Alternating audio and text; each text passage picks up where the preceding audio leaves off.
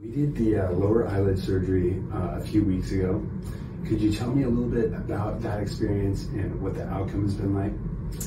Yes, that outcome has been amazing. I'm so thankful that I did this. I would do it 1,000 times over just to have this improved self-confidence. Dr. Peyman was amazing and kind, and I'm a very terrified person when it comes to any procedures and surgeries, and he helped me feel extremely comfortable, and he walked me through every moment of the surgery with the most kind bedside manner.